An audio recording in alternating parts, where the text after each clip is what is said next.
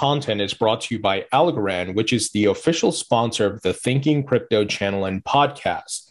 Algorand is building the technology to power the future of finance, the convergence of traditional and decentralized models into a unified system that is inclusive, frictionless, and secure. It is founded by Turing Award-winning cryptographer Silvio Micali.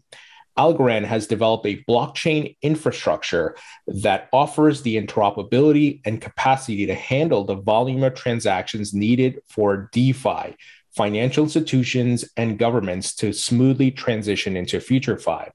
The technology of choice for more than 700 global organizations, Algorand is enabling the simple creation of next-generation financial products, protocols, and exchange of value. For more information, please visit algorand.com. Hi, everyone. Welcome back to the Thinking Crypto channel, your home for cryptocurrency news and interviews. With me today is Muneeb Ali, who's the co-founder of STX. Muneeb, great to have you on the show. Thanks for having me. Muneeb, tell us where you're from. Where did you grow up?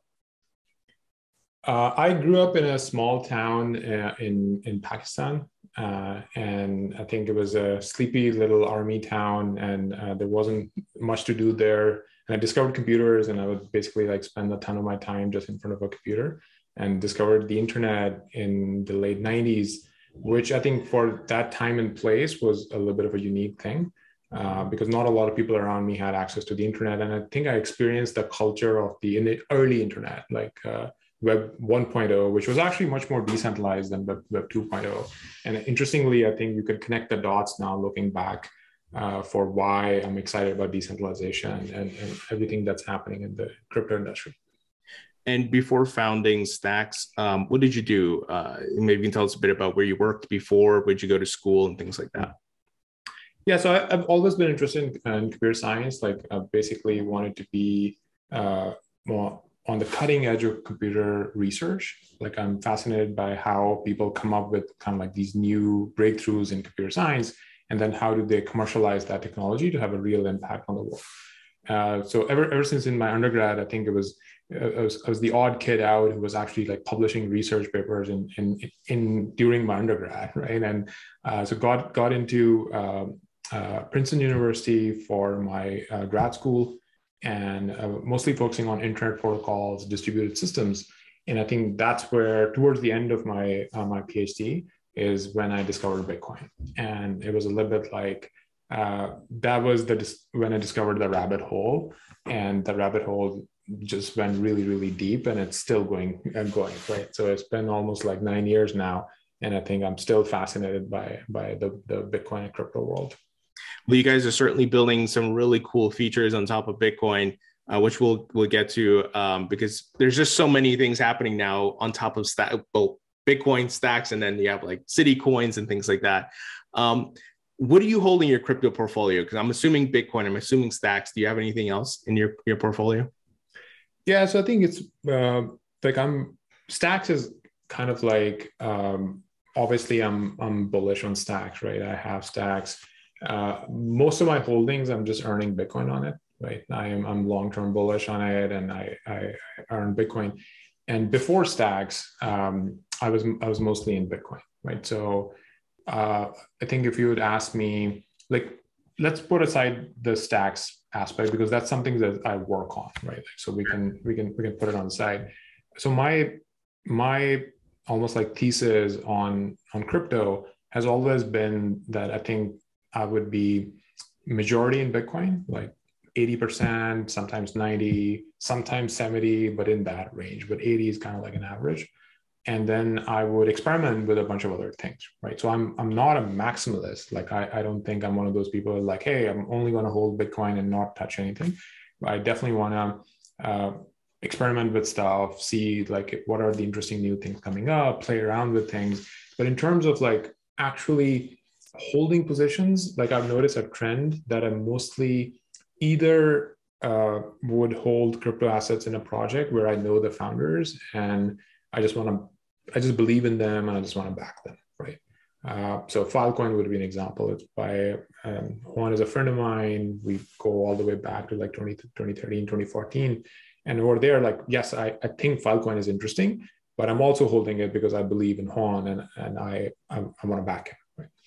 And similarly, the other thing would be like, if there is some project that I just find like intellectually very interesting, right? So it's like, yeah, it might be very risky and, it might go to zero, but I just find it very intellectually interesting and I want to be more of a part of it.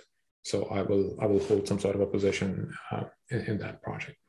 Yeah, for sure. And I follow you on Twitter and I saw some tweets where you talked about Bitcoin maximalism. And I absolutely agree with you. Like, I'm bullish on Bitcoin. I have Bitcoin in my portfolio and I'm excited to see where Bitcoin goes. But I also see Bitcoin birthed just so many different use cases or blockchains and new ideas and things like that. And I know you address some of the Bitcoin maximalism, like these folks are not looking ahead. They don't have a vision of, okay, what else are we going to be doing to make Bitcoin increase the usability and things like that. Can you tell us a bit about your thoughts around that and the Bitcoin maximalism? Yeah, so I think first thing to understand is the Bitcoin maximalism is a fairly recent thing, right?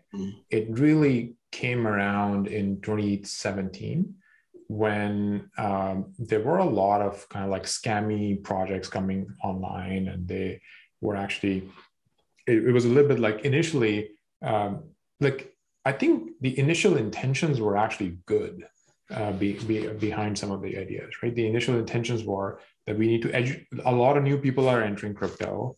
They don't understand the risks. They don't understand the difference between a project like Bitcoin or some sort of a fraud or scam going on. So people who were kind of like in the ecosystem for a while, they felt somewhat of a responsibility to help educate people that, hey, there's a big difference. Like, you should be careful about these projects and kind of like vet their claims and these things are very risky. I think all of that is the intentions are really good, right? And also pointing out the difference between Bitcoin, like how decentralized it is, how organic it is, and versus some of the other projects that might be more centralized. I think initially, like, yes, that's education. That's likely a good thing.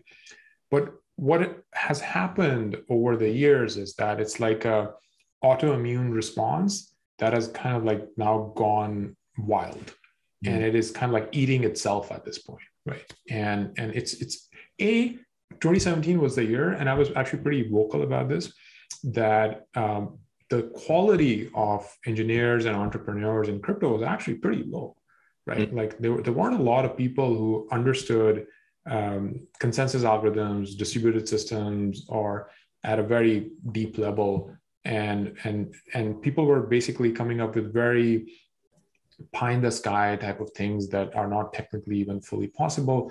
But that changed in 2017, right? The industry actually matured a lot.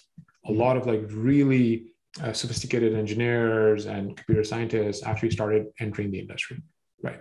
And interestingly, there is now a much better kind of like industry infrastructure for information as well, right? Like there are things like Messari, there are things like, independent publications, newsletters. There's like so much vetting that now happens where people are analyzing like all of these different projects and in all sorts of very transparent ways. And interestingly, some fairly interesting projects started coming out of that because the human mind is very creative, and obviously people are going to come up with new types of use cases of these technologies, and there's a huge market of almost like a market that can replace existing internet businesses. And these types of applications are not competing with Bitcoin, right? If Bitcoin is sound money and someone builds a decentralized exchange on which you can actually trade sound money, that is not a competition to Bitcoin. That is actually complementary to Bitcoin, right? But the autoimmune response of the maximalists, because I think they put their blinders on, right? They're like, our message is going to be very simple. Bitcoin is the only thing. Everything else out there is a scam, right? And in some ways, like that, it's a little bit of a religious cult, right? And they And then what happens is even some of the early Bitcoiners are not like that, with some exceptions. I think there are a handful of people who I think basically lend support to this maximalist culture. And that's how the maximalist folks are able to even justify their existence. Because look, here's an OG Bitcoiner who's also a maximalist.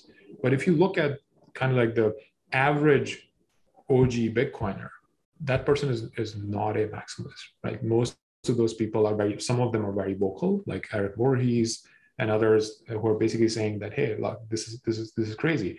Like we got attracted to Bitcoin because it was an experiment. It was a new thing. It was a new and exciting thing. You can't just shut off the door to new and exciting ideas now just because you only are excited about one new idea and not the other ones, right? So that's kind of like it. So I actually think that a lot of the early Bitcoiners, like what I would like to see change is not a lot of people.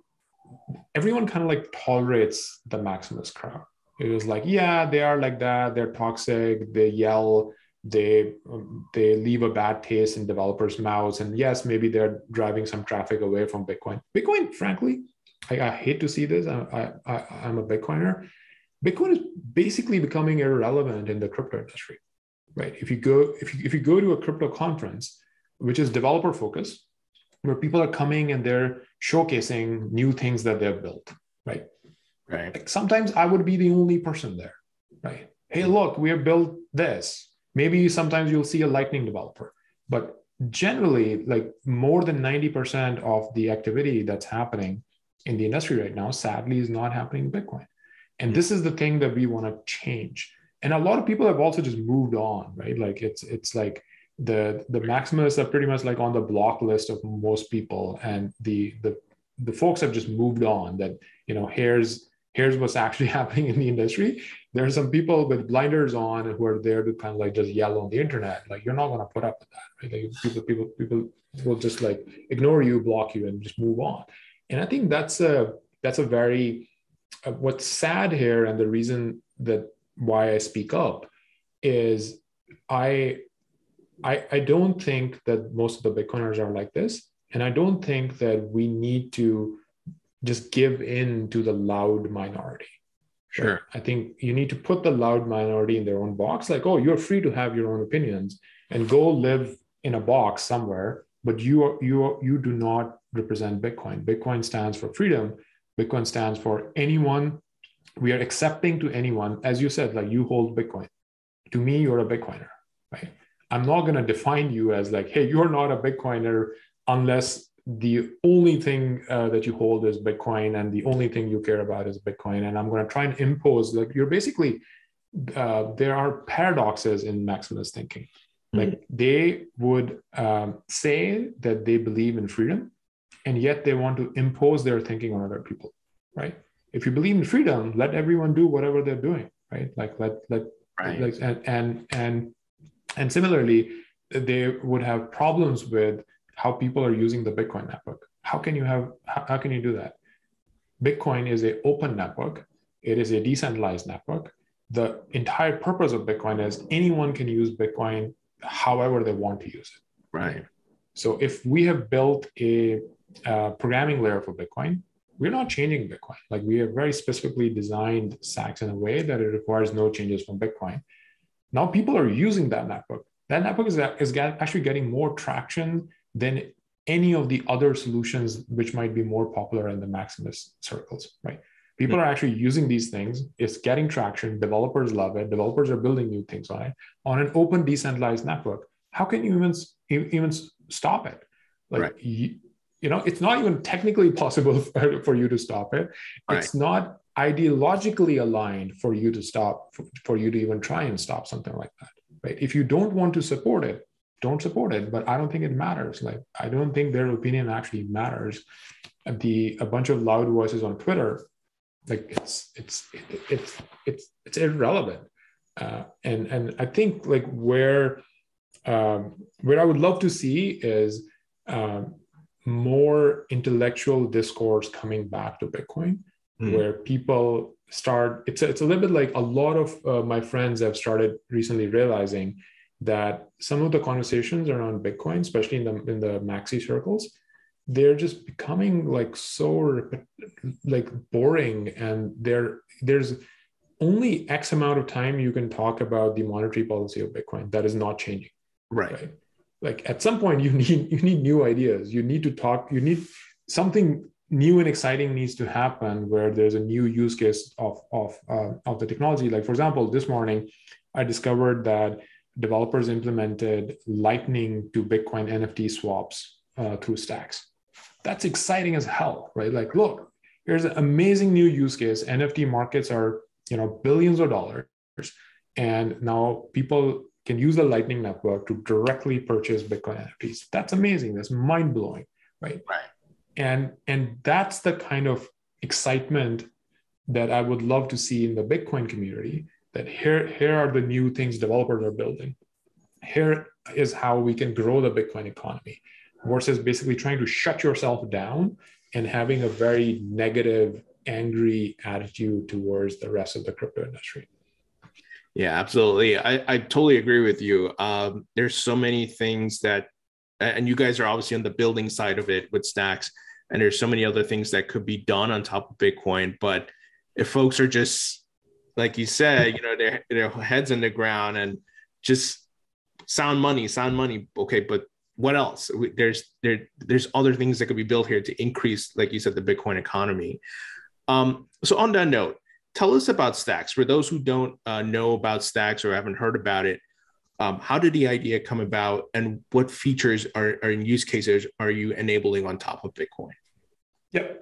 So one quick thing that I think I also want to differentiate between people who are kind of like Bitcoin only versus some of the maximalist crowd. And I think the key difference is that someone could say that, look, I have only enough time and attention.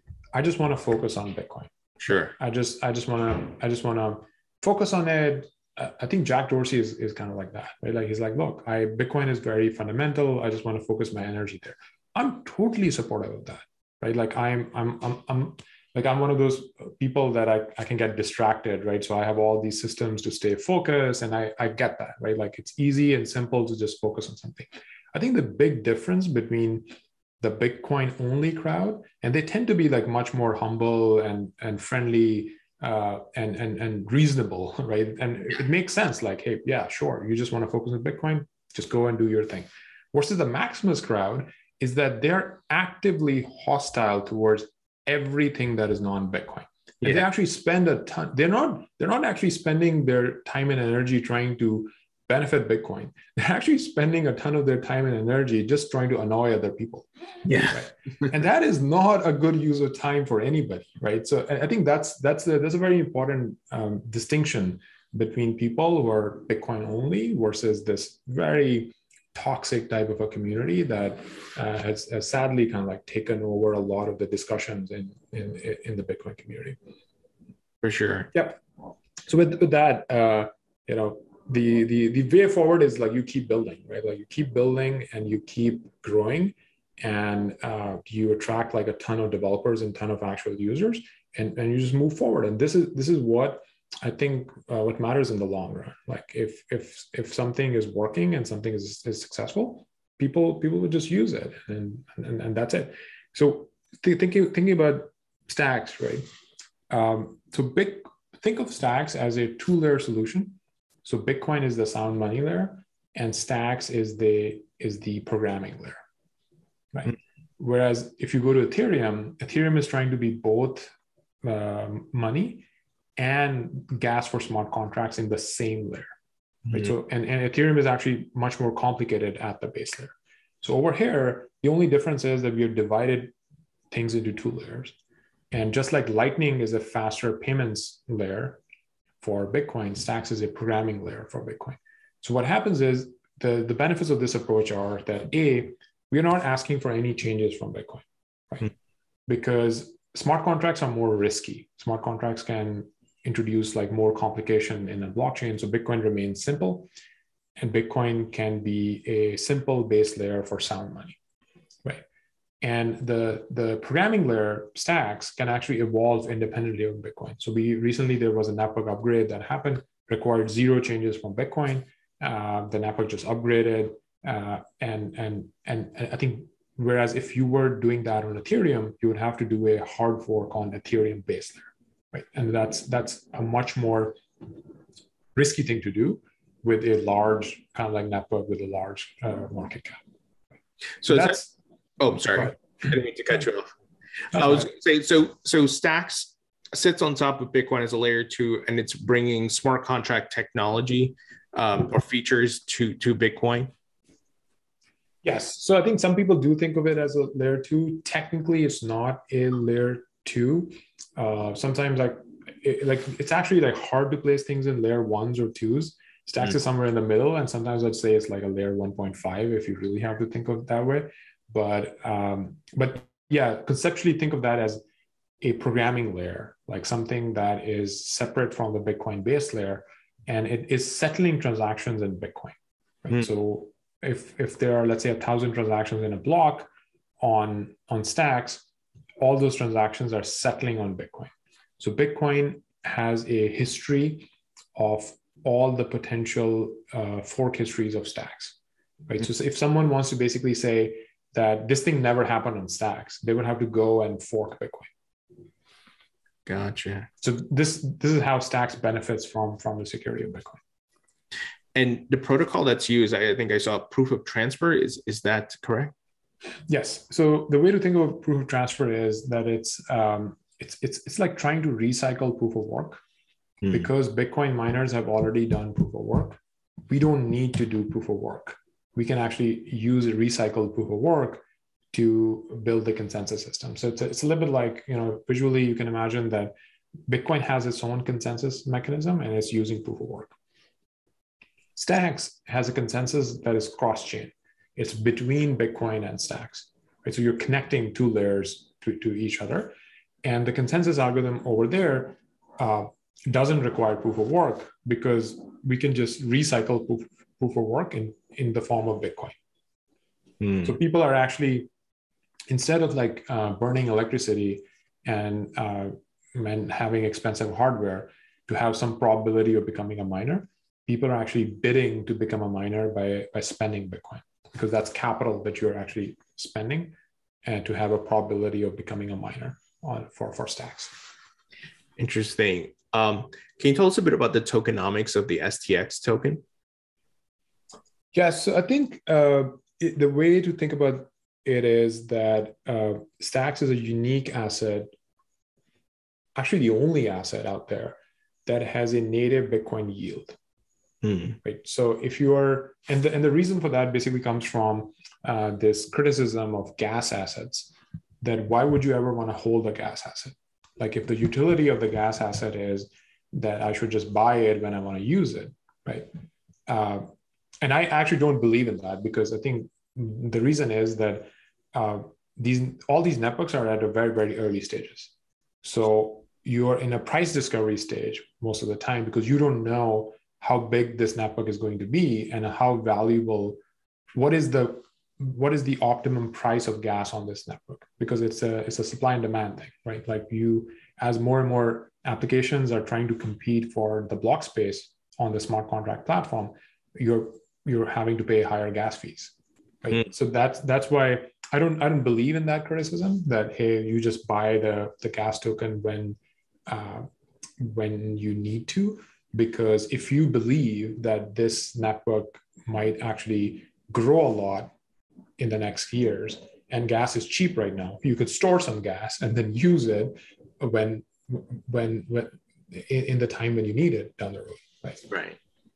But even to add another layer to it, so if Stacks is the gas fee token, if you hold it, you're actually earning Bitcoin on it, right? So it becomes like a productive asset that you can use it to pay for smart contracts. But if you're not using it, you're actually earning a yield on that, and the yield is in Bitcoin. So I think it's a very unique type of asset in that way.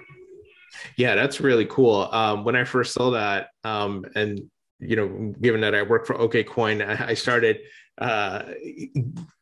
participating that to earn Bitcoin. So that's just a really cool feature. Now, there is building on top of stacks, and that is CityCoins.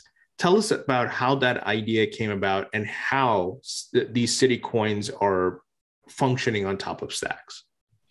Yeah, so I think we believe in kind of scaling Bitcoin out in layers, right? So Bitcoin is the base layer, the money layer, stacks is the programming layer, and then anyone can come in and start any project on top. Stacks is a completely decentralized system. There are many kind of like companies working here. So the CityCoin project, it was very organic. I think there were some ideas by like Balaji and Patrick and me and others. Generally, I think the idea is a little bit like, what can we do to have a public-private partnership between city and people who are interested in that city, right? Mm-hmm. Like a city government and people who are interested in that city, right? My lens on that is a little bit like, at some point, cities onboarded to Web 2.0 by making websites and building government services that you can just use online.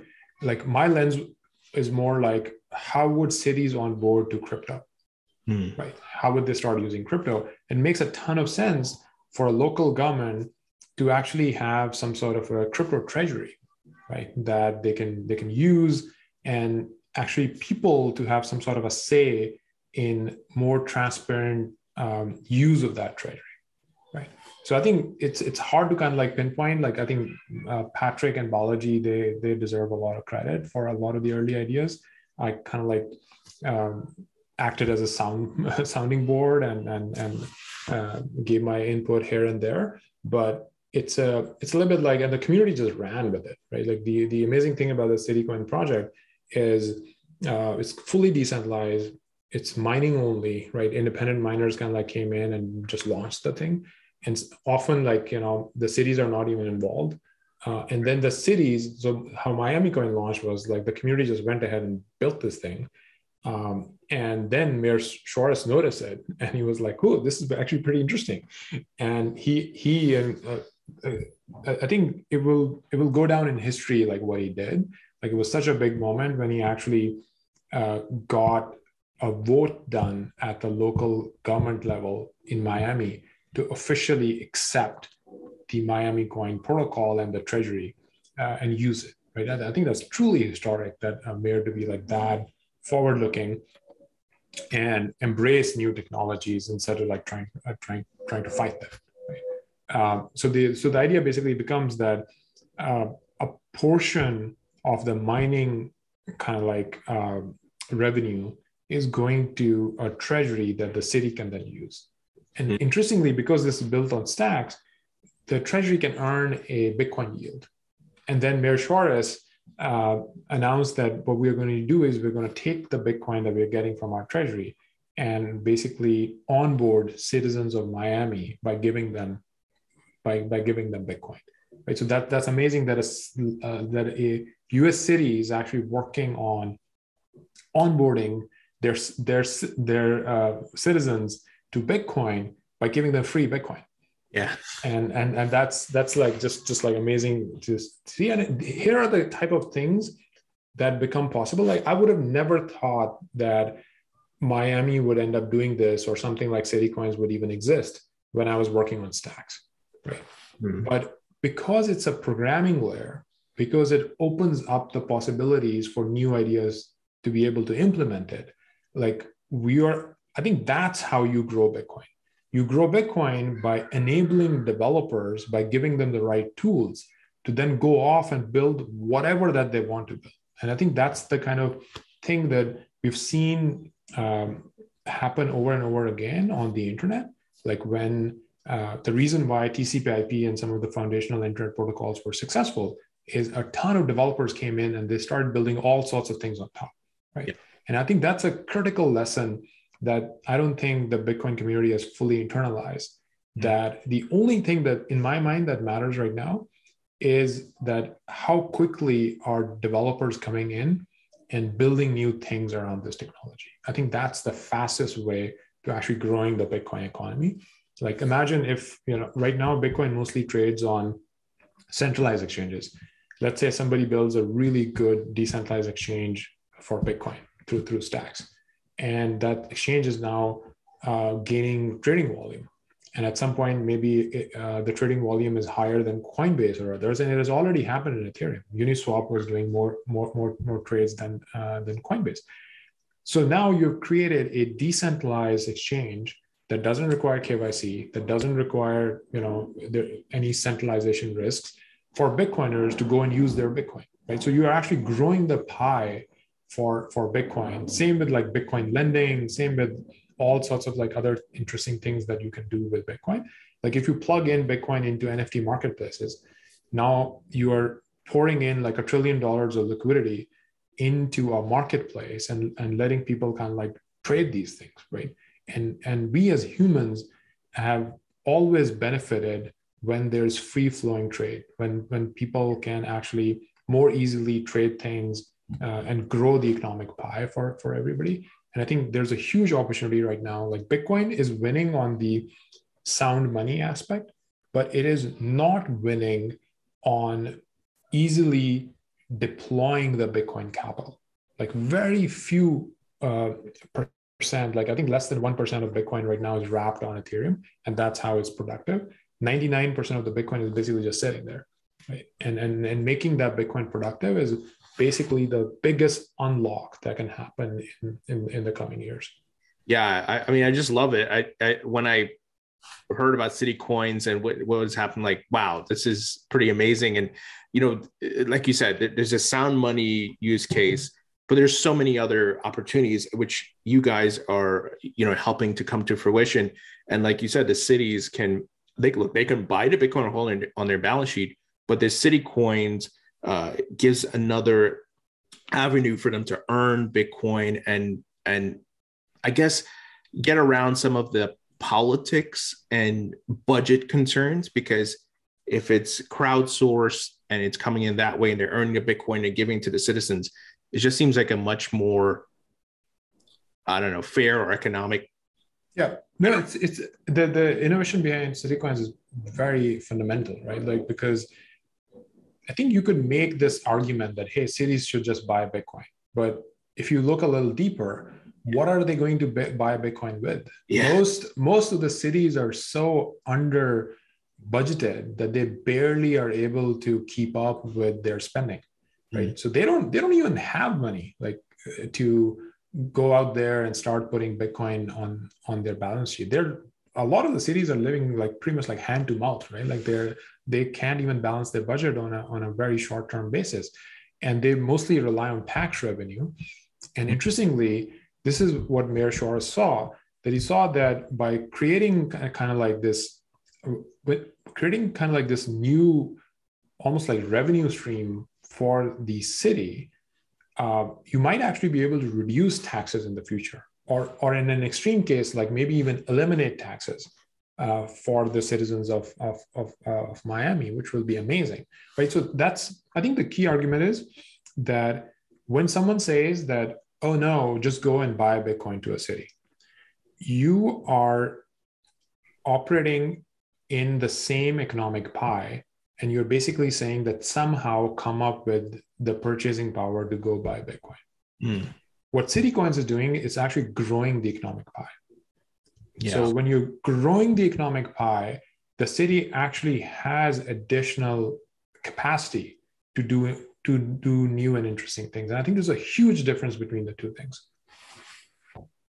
Yeah. You know what it made me think about too, as you just mentioned with the tax item, certain states, I think like Alaska, due to oil and others, and even we saw with marijuana in Colorado, they were able to reduce taxes as a result. And this could certainly be a catalyst for helping some of these states to do that.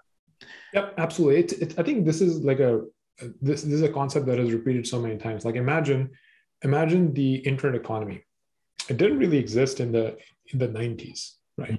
So people came in and created new things that actually just expanded the economic pie of the internet economy. And now the internet economy, like imagine how many people are employed by the internet economy. Like most people, like that we know, they are basically in one way or the other earning their salary as being part of the internet economy, right? Like look at Uber drivers. Like how many people like earn their living just by being an Uber driver? There was a market for cabs, but it was a very inefficient market. And somebody came in and actually created a much bigger market, expanded the economic pie, and a lot more people started benefiting. So I think you're trying to do that with the cities, that it's a very inefficient type of a system. They're kind of like stuck in a very small type of an economy. And how can we provide more efficient ways of expanding the economic pie so that there can be more efficient systems, not just on kind of like the economic side of it, but also like in terms of participation in governance. How many citizens even care or participate in the local government? Like I've been in New York for like a decade.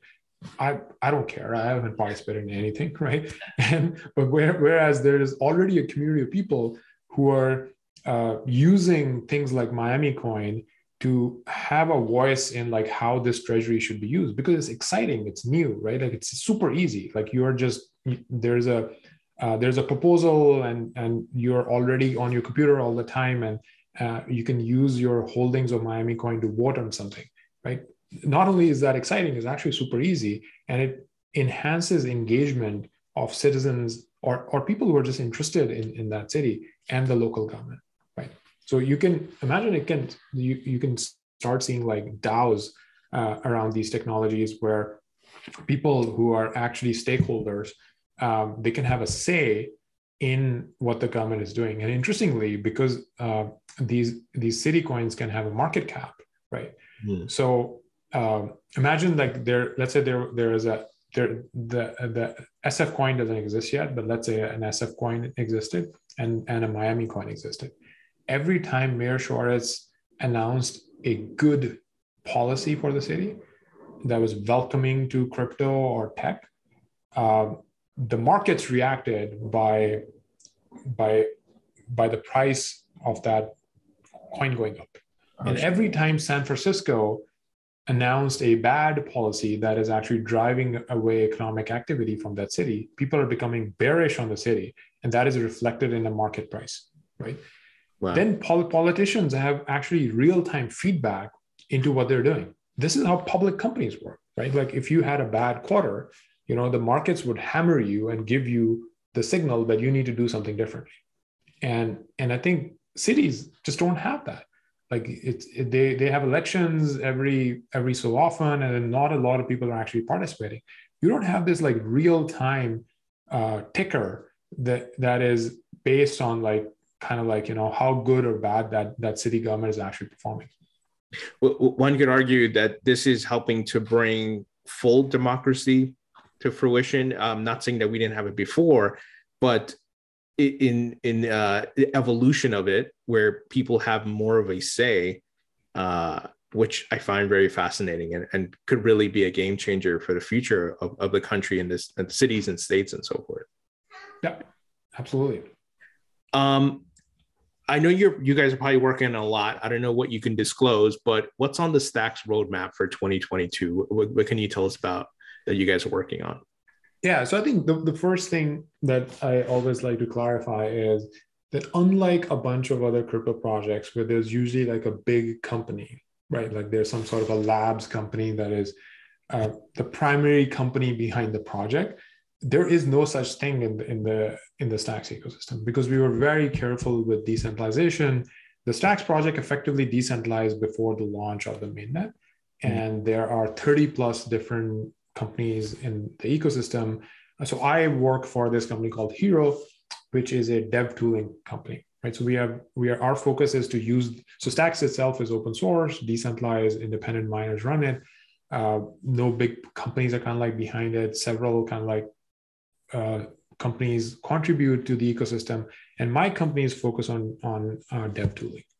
So what that means is that sometimes it's challenging as well, right? Because sometimes people are looking at like, hey, what's the roadmap of the project?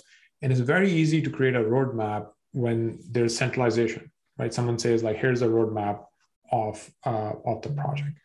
And we are more like Bitcoin, right? Like Bitcoin has a lot of Bitcoin improvement proposals.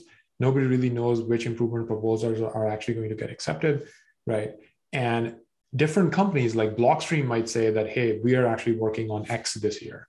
So Hero Systems could say, we are working on this thing this year, but there's no like universal roadmap for stacks. Right? And I think it actually can be challenging at times, right? Because people are used to these projects that are much more centralized, and they will give you a roadmap. Like this is what we're doing. Sure. But in generally, broadly speaking, I think there's a ton of work happening on scalability. And given the decentralized nature, Hero Systems is working on one scalability solution. There are other open source developers who are working on other types of scalability solutions. So we will basically see similar to like, Ethereum, like many different types of scalability solutions came online. We're seeing a bunch of different scalability stuff coming online. Again, we scale in layers, right? So Stacks is the programming layer. And now you can have something like a subnet, something that I'm working on, which is like really fast transactions. And it enables basically another really fast high transaction throughput layer around Stacks. So that's one thing. I know a bunch of people are working on better Bitcoin liquidity, right? So I was talking about these Lightning swaps that went live yesterday, that you can actually buy Bitcoin NFTs through Lightning. That's actually opening up Lightning liquidity into the ecosystem, which is huge. But similarly, you can open up Bitcoin liquidity through Bitcoin swaps. Like, so you can just do a Bitcoin transaction and buy into a NFT marketplace or buy into a DeFi protocol. So I think, and again, there are a bunch of these solutions, but when some of them go live, the native UX for a user might be that you're actually using a Bitcoin wallet and you're just doing a Bitcoin transaction and you're interacting with applications and smart contracts on Stacks, which I think would be a huge unlock, because that is the most unique thing about Stacks, that it is unlocking Bitcoin capital, right? It is, and Bitcoin is $1 trillion in asset, right? So that's really like the big market that we're working on. So I think those are some of the things that I'm looking forward to in 2022. That's awesome. And I'm excited to see what are some of the new things people create, kind of like how CityCoins came about. Let's jump to the crypto market as a whole and talk a bit more about Bitcoin. We're seeing a lot of adoption, corporates putting Bitcoin in their balance sheet, El Salvador making legal tender. And there seems to be a mining boom in the United States, which I think everybody's happy about. The hash rate has become more decentralized globally. What are your thoughts? Do we continue to see this into 2022? Could some other tech companies, I don't know, Google, Apple, put Bitcoin in their balance sheet? Could another country follow El Salvador's model? What are your thoughts and outlook? I think yes, potentially. I'm very bullish on Bitcoin. I think that Bitcoin is, the way I think about it is, Bitcoin is winning as like the money in the real world, right? All of these are real world examples, like big public companies doing this, or like a country doing it, and so on. Where Bitcoin is lagging right now, and things like Ethereum and others are winning, is money on the internet, right? Like if you look at NFT trading volumes, most of that is in Ethereum. Yeah. Like Bitcoin is not being used there. Or if you look at decentralized exchanges, right? Most of the trading volume is actually outside of Bitcoin. So while I'm bullish on Bitcoin as sound money, real world use cases, which is, you can't underestimate that, right? Like this is huge, it's changing people's lives. I think that Bitcoin is lagging behind in Bitcoin use as money within the crypto industry, right? Over there, what I mean is, why isn't Bitcoin used in the new kind of like crypto games that are coming up? Why isn't Bitcoin used in like NFT marketplaces? Why isn't Bitcoin used in decentralized exchanges, decentralized lending protocols, and so on? And I think that's a huge opportunity. And whenever you see people bearish on Bitcoin in the crypto industry, they're mostly bearish because of these reasons, right? they're saying that the entire internet economy is going to get disrupted. Most of that is actually digital. Even though Bitcoin is gaining adoption as like, hey, maybe you can buy coffee with Lightning at a Starbucks in El Salvador. That's amazing. They're looking at the internet economy. Right. Can I buy an NFT with Bitcoin?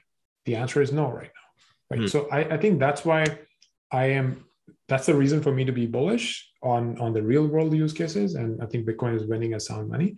But I do think there's a massive opportunity for the digital use cases. And this is pretty much like why we exist, right? Like we see that major opportunity and we want to unlock that. But I think if you talk to fairly intelligent, sophisticated people in the industry, if they are bearish on Bitcoin and they're spending time on other types of projects, the primary reason that they would tell you is this one, that, hey, Bitcoin is basically right now, you can't build stuff on Bitcoin. You can't build decentralized exchanges, NFT marketplaces, and all these things using Bitcoin. And I think that's the big aha moment, that as Stacks is growing, people would realize, oh, wait a minute, I actually don't need to go to another ecosystem to do these things. I can just do it in Bitcoin. And I think that's going to be a major uplift. Yeah, for sure.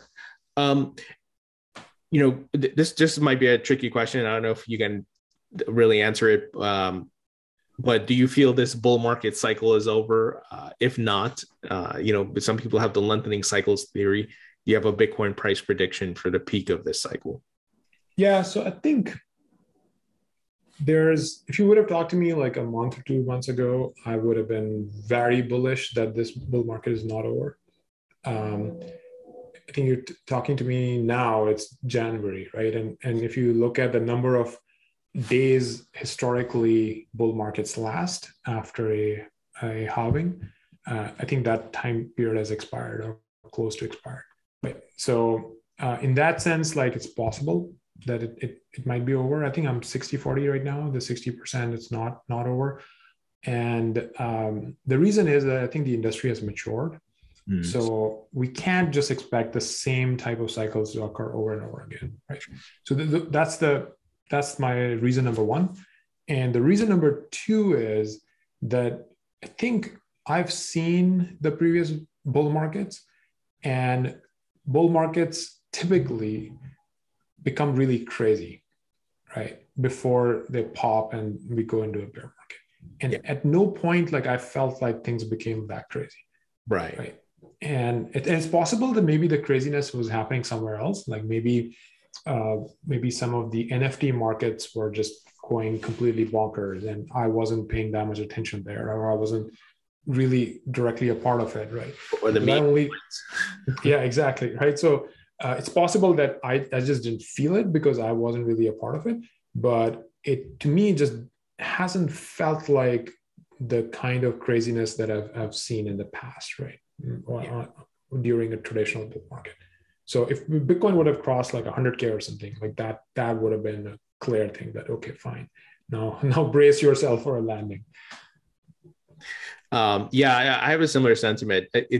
We just kind of have to wait and see. But like you said, given I've been part of some of the previous bull runs, haven't seen a true euphoria mania phase, and hopefully it's on its way sometime this year, but we'll have to wait and see. Let's talk about crypto regulations. Bitcoin is not so much in the crosshair of US crypto regulations, although we're still waiting for a Bitcoin spot ETF from the SEC. But the SEC seems to be putting up roadblocks for all other altcoins, if you want to call them that. What are your thoughts? And do you see like Congress has to step in here to pass comprehensive crypto regulations? Yeah, I think like the work that Gary Gensler is doing is basically like, look, here are the existing laws and I'm here to enforce them. And I'm going to enforce them as widely and as strictly as possible. And they're basically just going after everybody. And I think realistically, like given like, that every other day a new decentralized exchange pops up on some new project, like this is such a decentralized world that I think even if you like 100x or 1000x the staff at the SEC, they would not be able to keep up with what's happening in the industry. So I think practically speaking, I don't think it's a very I don't think it's going to work, right? Like something has to change. And there have been some proposals, like the safe harbor proposal from Hester. And I think something like that could be very interesting, that, hey, entrepreneurs, you have 3 years to get started, but at some point you really need to show that you're decentralized enough. And I think that's the key problem. Like, how do you prove that you're decentralized enough? That's the Ripple versus SEC case that's going on, right? Like someone is saying we're decentralized, they're saying you're not, right? So how do you prove that? And I do think like we as an industry need to do more work there. We have played our role. Like we actually released a decentralization legal framework. And so Wilson Sonsini, one of the top lawyers in the country, they work with us. They release a legal framework for just looking at the Howey test, which is what the SEC uses, that here's how decentralization has occurred in the Stacks ecosystem, right? So I think it's a start. And pairing that with something like the safe harbor proposal could be very powerful. That if you say that here's a safe harbor, you have 3 years, and then here is some sort of a legal framework for decentralization, and you need to be decentralized by the end of the safe harbor expiry. I think something like that. And the other path forward is that if there's new laws, if crypto industry is already pretty big, and if they can actually work with the Congress on new types of regulations and laws, like I think that's a path forward. For sure. A couple more questions and we'll wrap it up.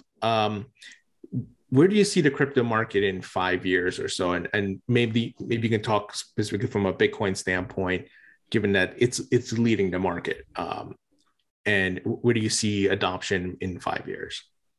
Yeah, so I think the 5-year question is the easy one, right? Like if you ask me like what would happen this year or next year, that's like we don't know, right? Like we might be going through a bear market and or something. 5 years is easy, right? Like we're so early. Like I think people forget how early we are.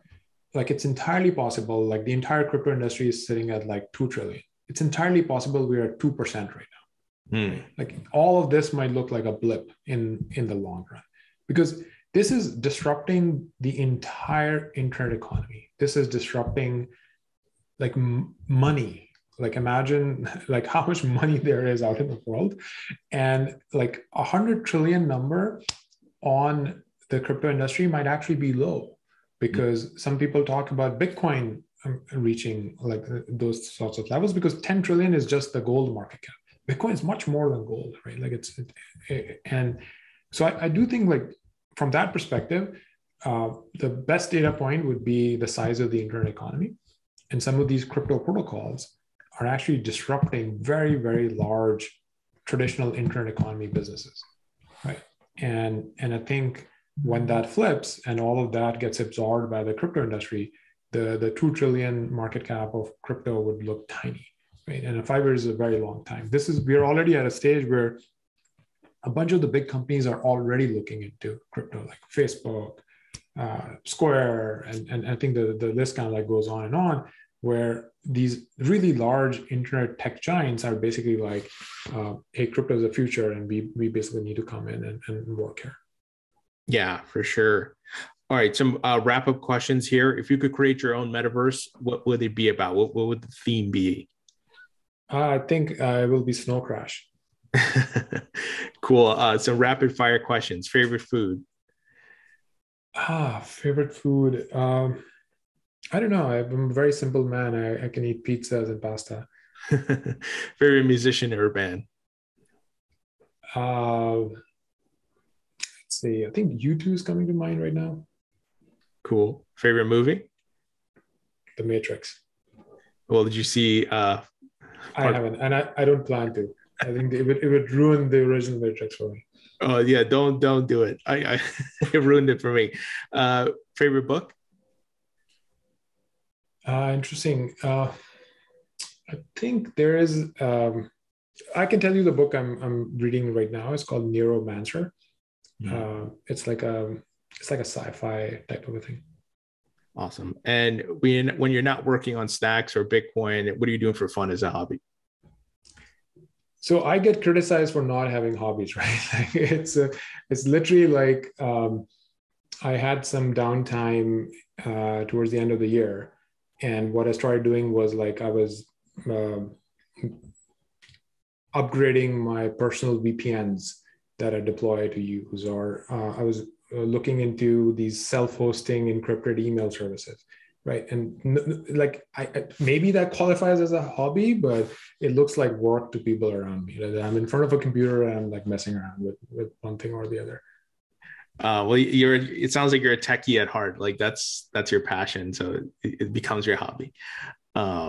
Muneeb, pleasure chatting with you, and I'm looking forward to all the great releases and updates around stacks this year. And thank you so much for joining me. Awesome. This is great. Thanks a lot.